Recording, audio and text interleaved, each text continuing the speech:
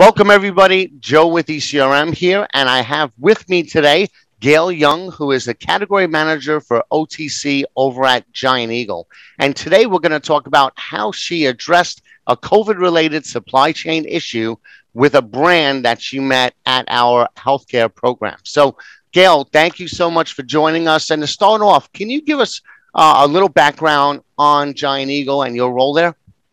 Yeah, absolutely. So Giant Eagle is a supermarket that's been in business for quite some time. We pride ourselves of being a good neighbor and a good partner to everyone in our communities. We have over 200 stores, and it's concentrated in Pennsylvania, Ohio, Maryland, West Virginia, and one out in Indiana. So that is kind of the quickest flip of Giant Eagle. Giant Eagle, though, since we care about our partners and we love to be a member of the community, sustainability and diversity is something that's really important to us. So ECRM has been really helpful, helping us dig those guys out. And for me, as my role, I'm the category manager of over-the-counter health. So if you don't feel good, you come down to my aisle. And that's how I really got into ECRM. You were my first of my trade shows, especially with everything going virtual, because I started in August of last year in this particular role. Excellent. And so you started August of last year. So you had right in the middle of COVID. So, and I know that for everybody, the pandemic caused supply chain challenges. And what did you face in your category as far as that goes? Yeah, so supply chain challenges is a big one. Like you said, we had our normal suppliers that, for reasons, whether it's, warehouse shutdowns or trucking, we just couldn't get a regular supply. So it's forced us to go look for those third suppliers. And that's where I started getting into ECRM, trying to find, the masks and the gloves and all that fun stuff. And then as we tried to get back to normal, whatever normal is at this point, we started to be like, okay, now that we have our base of what we need, what are my holes? What suppliers are still having trouble, a year later? Or what diversity, or innovation holes that we've ignored for the year, what's out there? So when you had one in particular with, I think it was the poison ivy salve. Yeah. So talk a little bit about that. Yeah, so it actually came out to be really good timing for me. So we had the healthy serum coming in, and I knew with this one provider I had, supply was looking a little shaky. They weren't real sure. So I was like, it makes sense. I need to look for an IV product. So I'm going through ECRM, and I met Jody through Green Goo a couple of shows ago, and I kind of remember her because she's great. She's really fun to talk to. She's really personable. So she kind of stuck out in my mind as, a buyer going through this. And then when I went to the health one, and that's when I was really like, oh no, I'm going to have a hole. And that's such a niche product that you can't not have it. Mm-hmm. So I remembered her, and I was like, you know what? I really like you. I like your product. It comes in a fun little tin, and it's women owned. So it kind of checked off all the boxes. Mm-hmm. And so we met through ECRM, and I got her set up through our process, and her team's super organized. It was actually pretty seamless. And I loved it because those meetings, those 10-minute meetings, are perfect because it gets right down to what you need to talk about. There's not a lot of fluff. It just gets to the meat. And it really was like, I have a need for this. I'm going to have a hole, and you have the product I need. So that's how we got linked up together. And what about the meeting itself? What was it about their presentation or the product? I know you mentioned the supply diversity aspect, but how did your meeting go with them? The meeting was super fun. Like I said, Jody is so much fun to talk to. Mm-hmm. And she had everything I needed. She had just like one slide on who she is, what her company is, and kind of laid that piece out. Then she had a slide on the data, and then it went straight into what the products were. So she didn't spend a lot of time with that. You want to hear the story, but you also got to hear what these products are. So she left me a lot of time to talk actually about her products and how it's been doing. It was in CVS first, and we got to talk about, some learning she had from that. And it sounded like she was a really good fit for Giant Eagle. So I like that she had a small deck. It was less than 10 slides, I think, and it gave us a lot of time to talk. I always wonder, what it is from the buyer perspective. what it is about the supply or presentation that kind of grabs their attention. So, you know, brief on the slides, room for Q&A, really get to the point. You could always find out about the origin story later on offline after the meeting. Yeah, and she got it. I mean, she had that experience of being in CVS. She knew, you know, what I was going to look for sales, what was the selling point, what were the price points, and all that good stuff. She knew those common, I would call retailer questions. So she knocked all this information out really early, and it just made it super easy for me. Great. Now, did you test them out first? So we actually didn't. So she had the product, you know, she sent me samples. I took a look at it. Thankfully, I didn't get poison ivy, so I didn't have to test it for real. But I got to, you know, kind of feel what the product was and how it worked out. And I knew that that hole was coming up really fast, so I just made the switch right away. And how has it worked so far? It's done great. It's only been out for 6 weeks. We have about 10% of our stores reporting so far, and it keeps growing week after week. And that gives me a lot of confidence because we haven't had any ads on it yet or any sales. So this is just natural adoption just on the shelf. Of course, you get a new tag when we do a reset. So she did get that. But, you know, we have our shoppers that are responding in the data. That's great. And just as important is she has the supply. She's got it for you. And because that's, you know, and a lot of times it's not their fault. I mean, it's things that are happening way up the supply chain with their suppliers that's kind of jamming things up. So it's good to have another source of supply. Yeah, I like to call it whack-a-mole this year. It's like once one vendor gets one issue resolved, something else happens. And, you know, we were feeling really good about cases, and now Delta variant's coming up, and that's, you know, giving a whole nother aspect of supply. And Green Goo has been really steady, which has been great. Plus, it's got a really cool name, too. It does. And the packaging is really cute. It's definitely, it's fresh and it's vibrant and it sticks out. It's green, which is nice. You would think like poison ivy, other stuff would be green, but they're not. So it just had some smart packaging to go with everything. Very cool. So now, what is your experience like with ECRM? Right, you've come to a few of our sessions already. Tell us about your experience, just the process and working with our teams, getting you set up and up to speed on the technology and all that.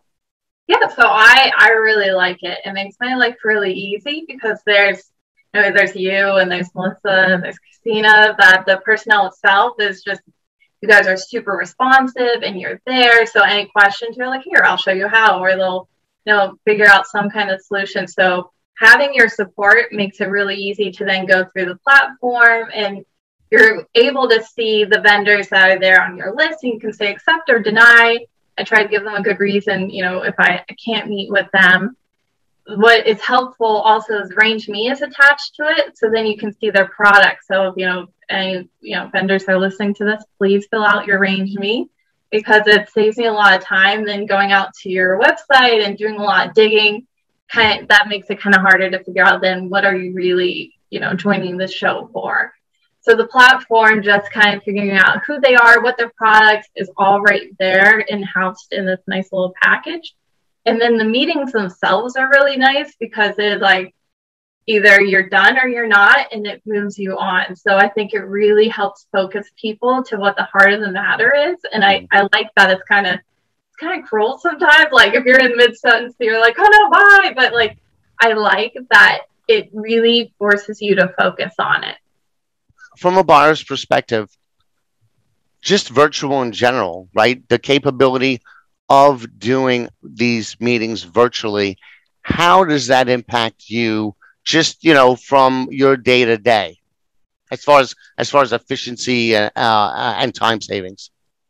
I like it because I feel like I get to meet with more vendors than I normally would have, because I have more time in the day to kind of fit through. But it's also not disruptive on my work, because once I'm done with the meeting, or if I have a gap, I can go back to whatever I was doing before. So I like that I can seamlessly do a trade show, but still get my work done at the same time. Do you think virtual is going to play a part more of a part in your everyday role, just moving forward, even after the pandemic's done? Absolutely. Because that small vendor part I was kind of like alluding to Hmm. before, it allows me to see and meet with more people than I normally can. So I'll do, a quick 10-minute meeting here and there. I've actually kind of taken the ECRM like 10-minute platform, and I'm like, I can meet with you for 10 minutes, figure out who you are, and if there's more information, we can handle it like another meeting or an email. But it definitely helps me see more people than I normally would. So you've been setting up your own ECRM style meetings just with vendors outside of our programs. Absolutely. And it's nice. Those 10-minute meetings, it definitely is the right amount of time to get to what you need to know Hmm. without, wasting too much time where maybe someone might add a little bit of fluff, my side or their side. It helps you get through more exposure to more brands quickly. Do you think that for new vendors, right? ECRM Connect or even outside of Connect on your own, are you going to be doing more or all of your first meetings with a new vendor virtually? I think it should be all virtual. I like it because I also want to be aware of their time and their resources. So if they're a new vendor and I don't know anything about them, I feel really awful having them, come to me physically where I'm at Mhm. and then be like, oh, for whatever reason it didn't work out. I just feel like it's not kind to their time and their resources. Excellent. Yeah, it just makes so much sense because it's easier to get that first initial look, and then later on down the road, if you think there's a fit, well, then you could do the in person once everything opens up a little bit. Yeah, and we have our video cameras too, and so you get to see my face, good or bad, however I'm reacting, you get to see it. So I feel Mhm. like I'm not losing out on that. How are they taking it? How are they thinking? Trying to read the room, kind of bit of it. Yeah, I think and the technologies comes along so much video wise that you can pretty much get that in-person experience, or at least very close to it. Like you just said, you could see the expressions, you could see how they're reacting. They can hold the product or they can share slides, things like that. So you're pretty much getting the whole experience and you're just saving so much time on both sides. Yeah, and vendors are really good. The ones that I do talk to on the regular, they'll send their whatever samples they want me to look at before. So they'll be like, hey, pull it out while you're looking at it. For new vendors in ECRM, I tend to ask for it after because I don't Hmm. want them to have to send out all these samples until I've had a good chance to really dig through it. Which Hmm. is another good part about ECRM where I can say, follow up with me, 1 to 2 weeks or 4 weeks, and then please send me samples. I like that it has that at the end Hmm. where I can kind of give them direction to where I'm thinking. Yep. Do you use all the other functions like the notes and the ratings? I use the ratings, so I keep an Excel format for my notes and Hmm. things, so I have that. But the ratings so helpful because after 3-4 days, you're like, oh, I don't really remember my initial reaction, so I do use that star rating, and then it Hmm. helps me be like, oh, I really like this person, or I'll do like a 3-star if I'm like middle of the road. So Hmm. it really helps me group them and categorize them quickly. Excellent. Well, final question.